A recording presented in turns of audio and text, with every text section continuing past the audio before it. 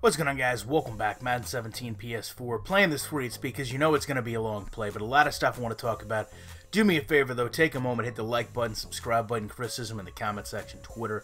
Shutdown Safety is my username as you watch this punt return for a touchdown, which, ironically, it seems like with Madden we go through series where one game it's impossible, the next game it happens way too much, the next game it's impossible. So it's strange to see these special teams kind of work back and forth. But when you take a look at the flaws of the game and how they're fixed, the flaws kind of remain the same from year to year. So the first thing we'll talk about is this original interaction.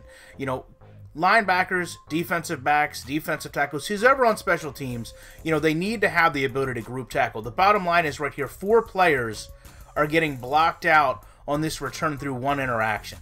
And not only that, but you look at globally, the way these players' pursuit to them is horrible. It's running to where the ball carrier is. We talked about this a lot before. Running to where the ball carrier is, not to where the ball carrier is going to be. And now you see they kind of make the adjustment. I will say one thing I like here, and this is relatively new this year, is the block in the back animation, where you can see the player gets his hands up to show that he's not blocking in the back in those situations. Just a little subtle thing that adds to realism. But as you take a look at these universal pursuit angles, you can see that all 4 players beside me are all doing the same thing.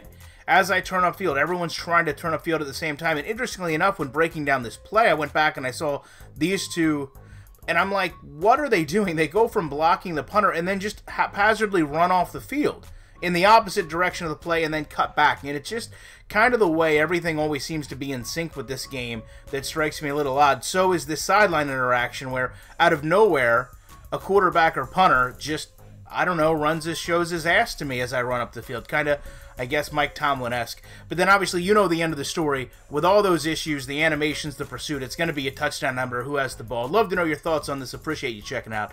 I'll be back in the week with more commentary.